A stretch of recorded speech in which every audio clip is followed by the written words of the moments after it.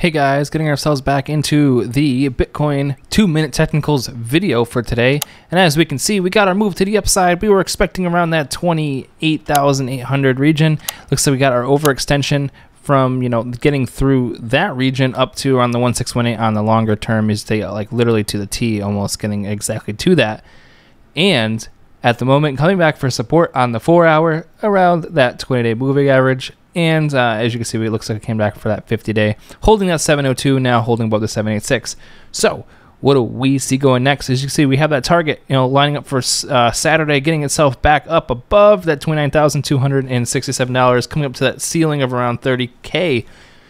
We're still on track, and we getting a close for this, next couple days could solidify our next bull run, as you guys know. I have been touting that, so many in the crypto community have been saying the same thing. But let's get ourselves into a smaller time frame, grab ourselves some trend lines, and see what's going on. So trend line on the top here. Get rid of our. We don't need these anymore because we already know that the move down already happened exactly what needed to be done. And we can grab ourselves a nice bottom side here, just like that, I would say. Or you can even do it off the bottom side right here.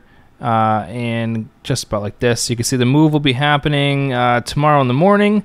I would be saying that'd be a little bit better, and I think that will yield the same target up there to around 29,500, exactly to that T. That would be Saturday's move. Or you get a nice sharp retracement down here to around 26,500, which will just be a retest at the bottom of the range.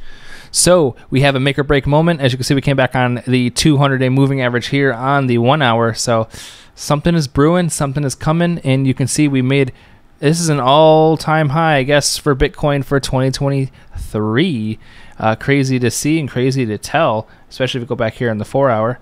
We have not seen this price level since June of 2022, guys. Ain't that crazy?